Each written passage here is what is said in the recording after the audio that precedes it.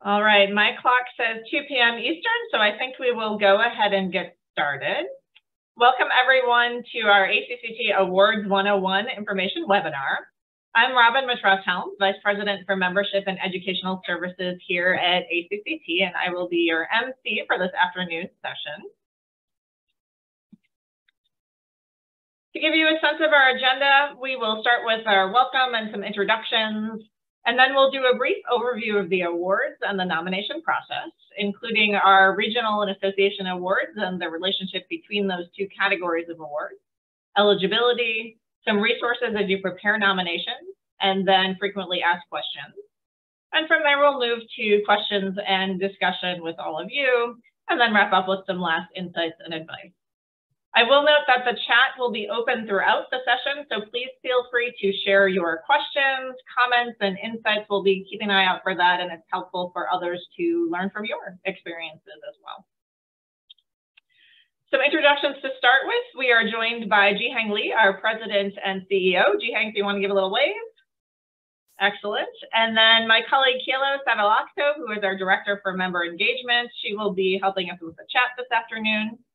And then we're very happy to be joined by Mary Lou Hernandez, who is Executive Assistant to the President and Governing Board at Central Arizona College. She is also the 2022 recipient of the Association Professional Board Staff Member Award. And that's one of our big awards. So a big congrats to Mary Lou again, and great to have you with us today. Thank you. And I'd like to actually just turn it over to Jihang for a moment to give us a little welcome and talk about how the awards fit into our work here at ACCT. Okay.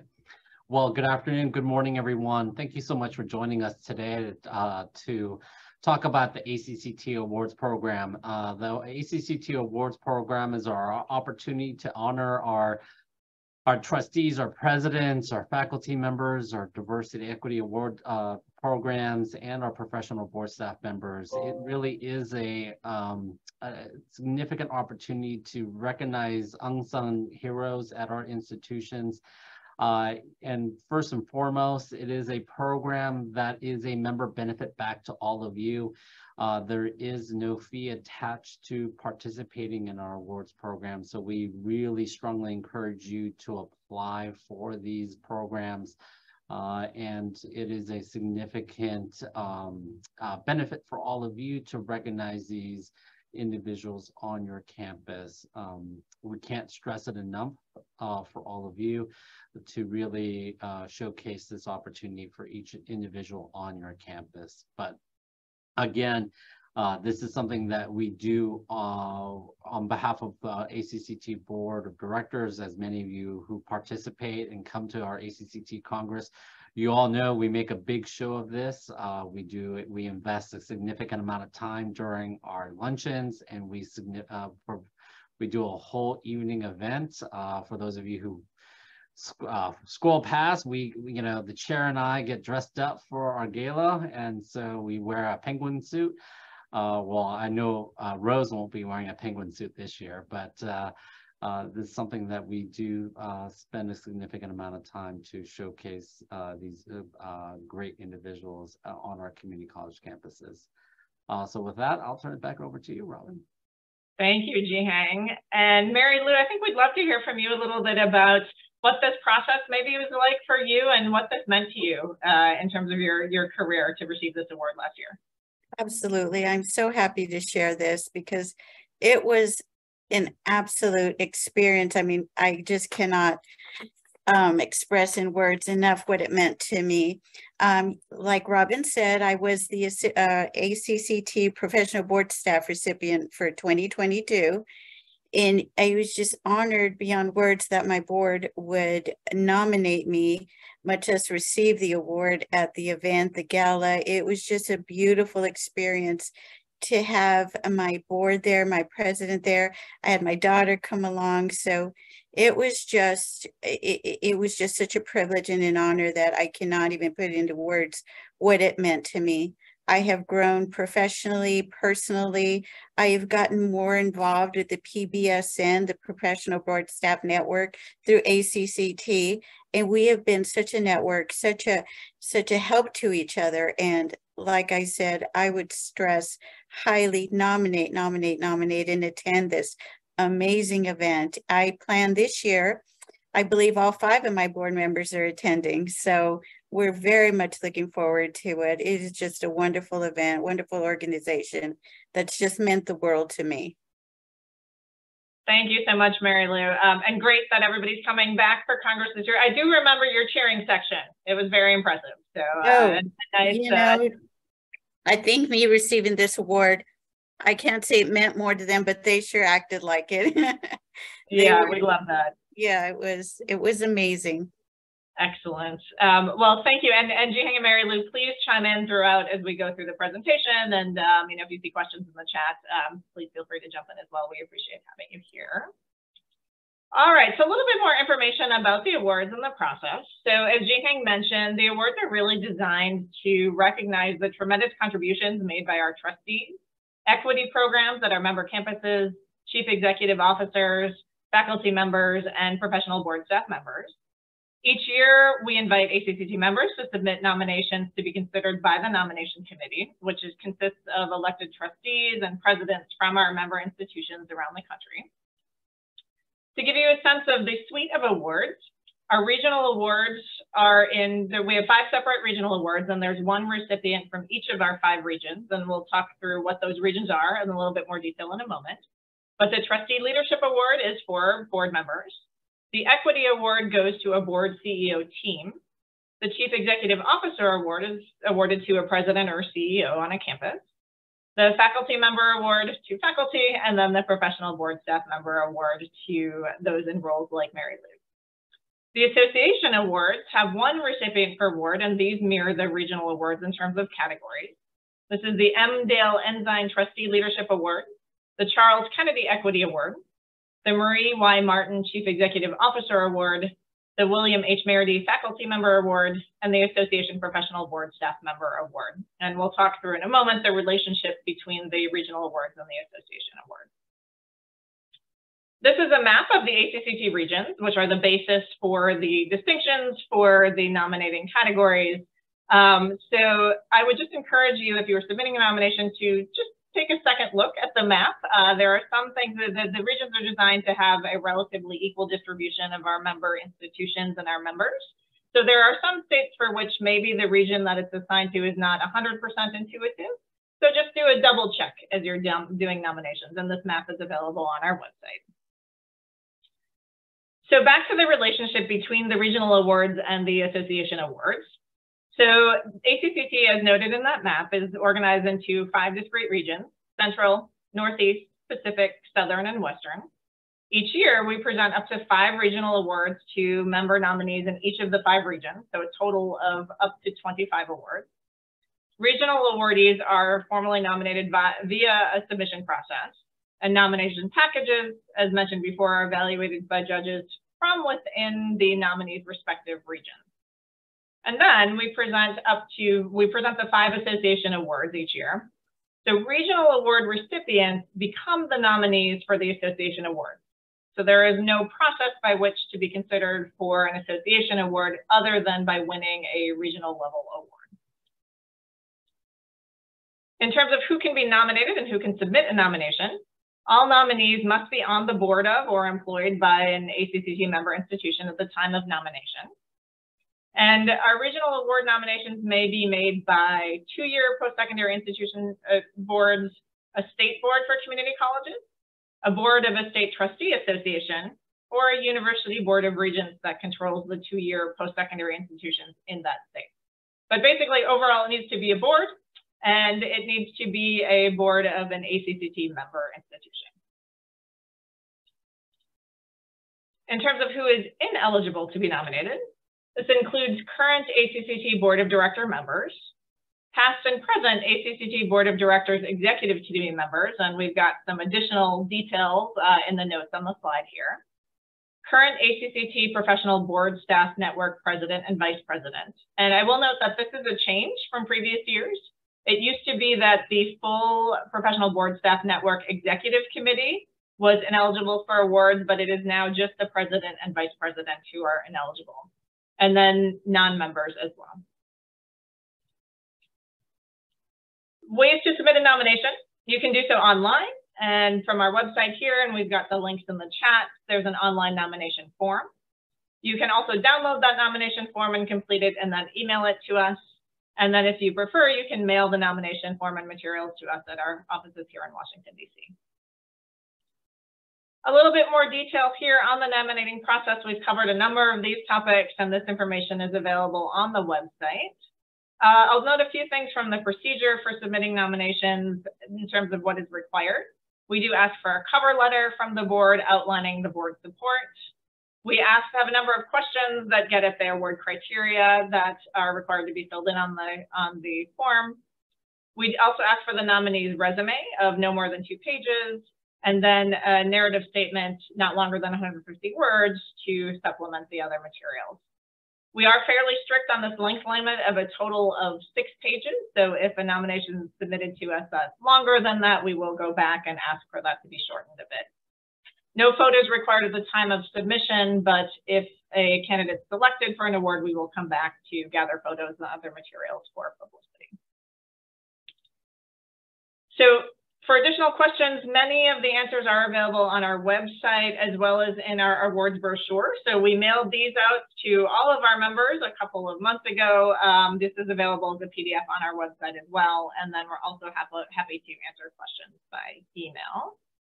And I think there are some questions in the chat, so maybe we'll jump to those. A good question from Agnes. Are posthumous awards available? Jihan, do you want to speak to that a little bit? I'm writing a response, but I'll provide one right now.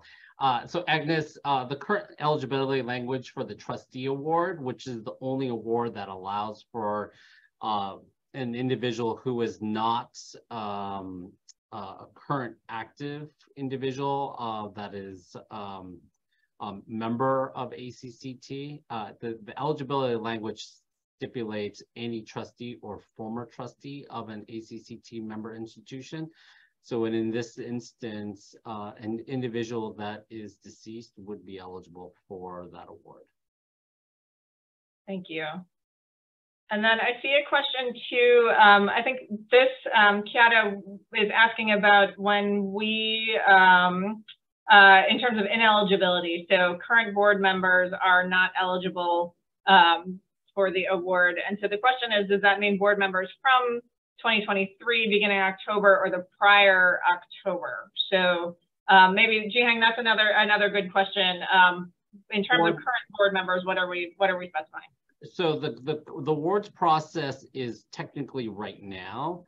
So you submit, so the awards deadline is June 5th. So you're submitting right now for the process. So so you would have to be technically on the board today.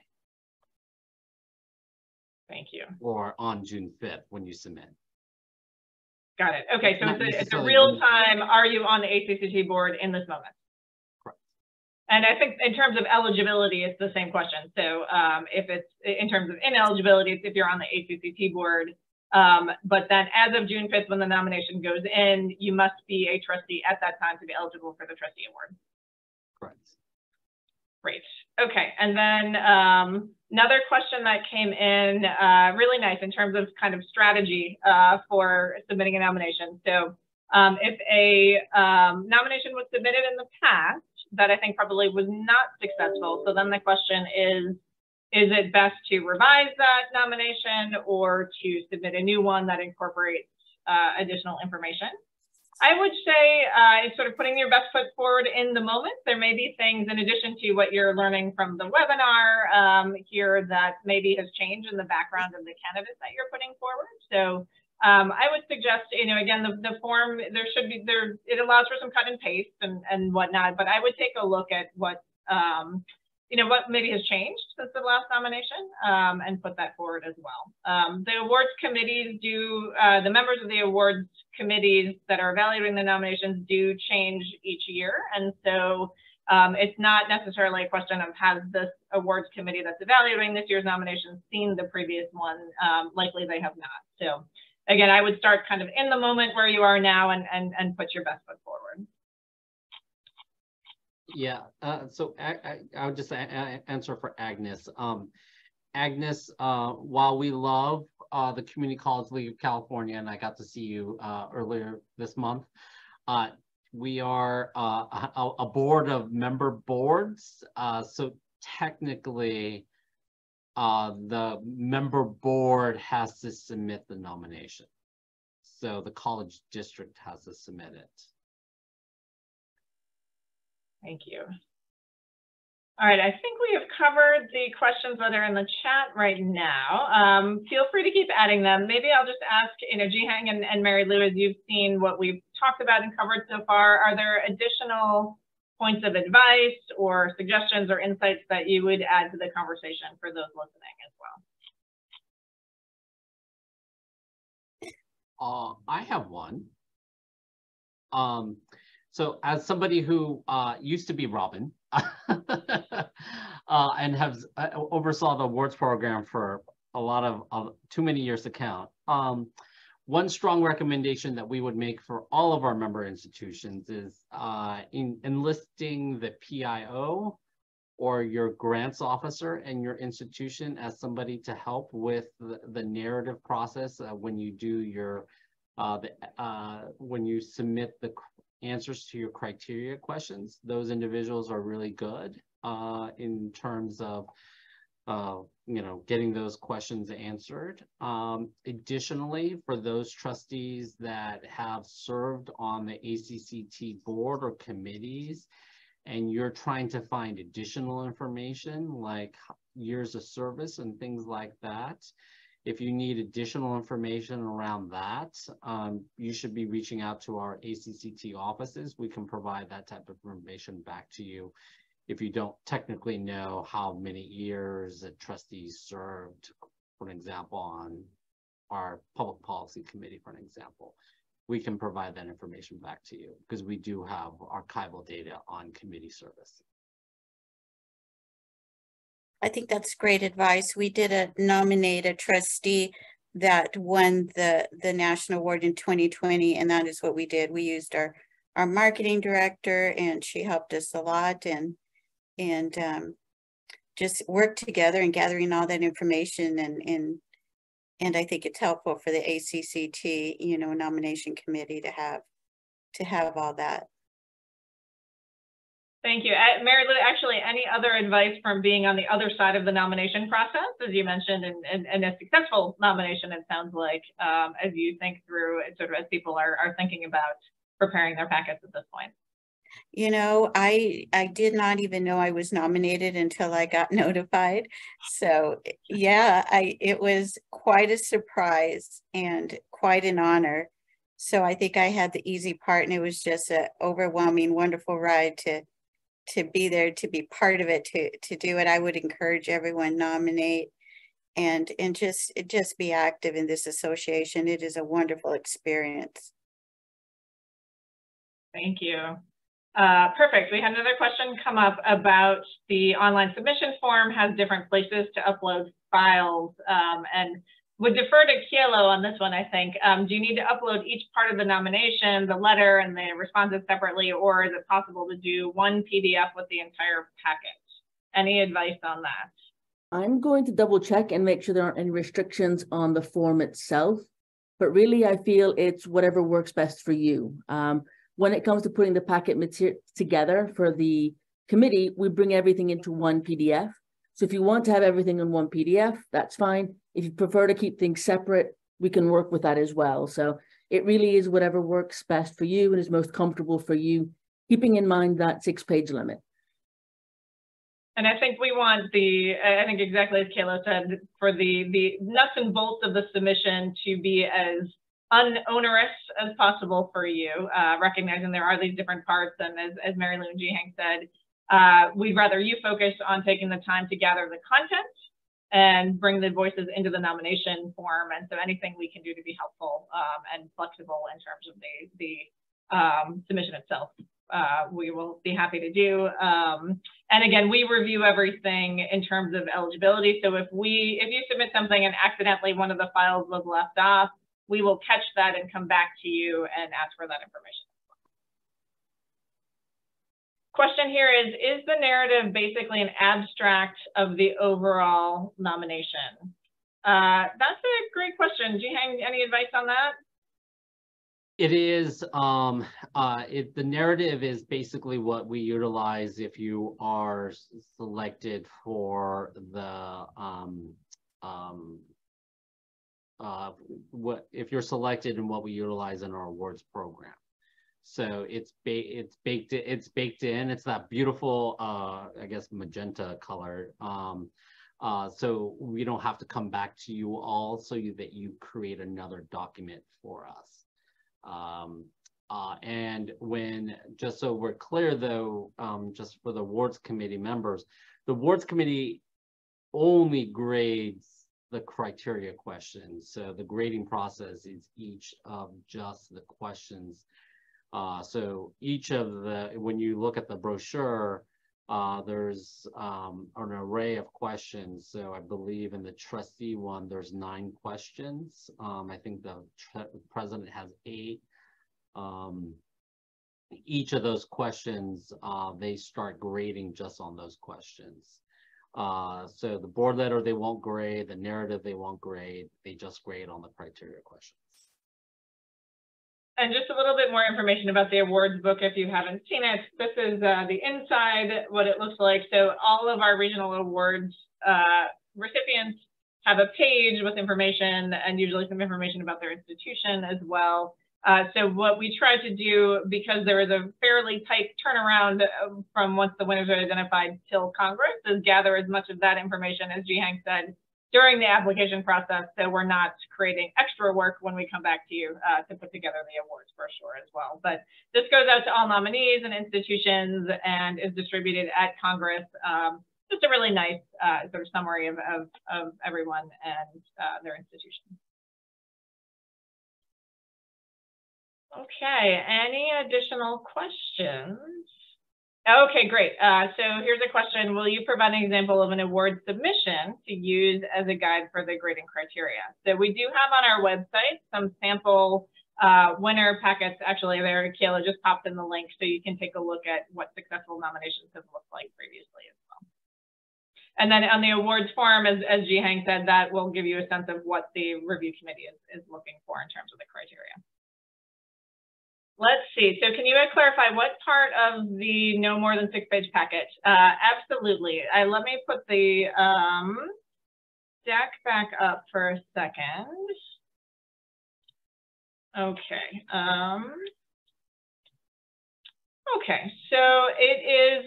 So everything that's listed here is part of the 6-page packet. So the cover letter, the questions and the criteria, the resume, and the narrative statement. So it's fairly, you know, again, short in each of these things, but everything, there is nothing that is outside of the 6 pages or there's nothing required that would be outside of those 6 pages.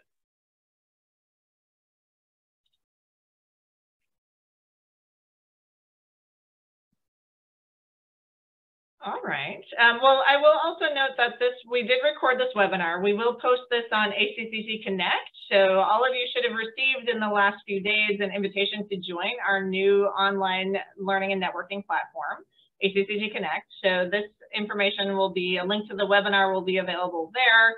We'll also post it on the website. You are welcome to distribute that to colleagues as well if you're working on a joint nomination. I think my other piece of advice would be, you know, the nomination is designed to be not too onerous, but as everybody talked about, gathering input from various voices on campus is helpful to strengthen the nomination. And so with the deadline coming up on June 5th, it's probably a good time to get started if you haven't started already. And Kayla just put in the chat her email, and we've got the general awards email address, so you know where to find us if you have additional questions. And I might just ask Jihang and Mary Lou any last words of wisdom or advice for people who are thinking about putting a nomination forward. Mary Lou? Yeah, absolutely. I encourage you to nominate. You know, it was a highlight for me that I will never forget, and such an honor. So please, you know, let's share that and go through that experience with our colleagues. It's a wonderful event, wonderful experience, wonderful award. It's just meant the world to me.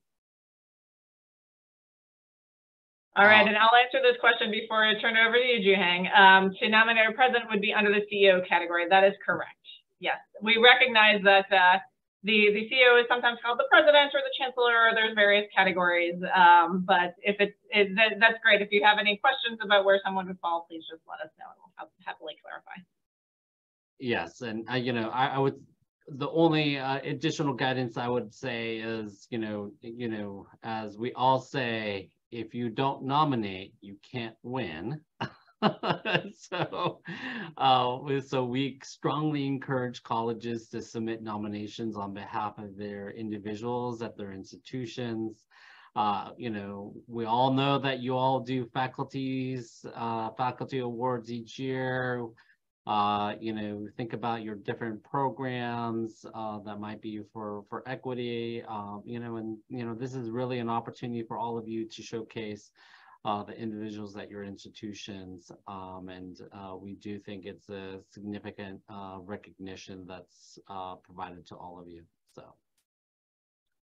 All right, well, thank you, everybody. Thank you, Kayla, for keeping everything running with the webinar, and Mary Lou and Juhang for being with us. And thanks to everybody who tuned in. Again, we're grateful for your nominations. Look forward to receiving them. Let us know if you have any questions, and we'll be in touch. Thank you very much.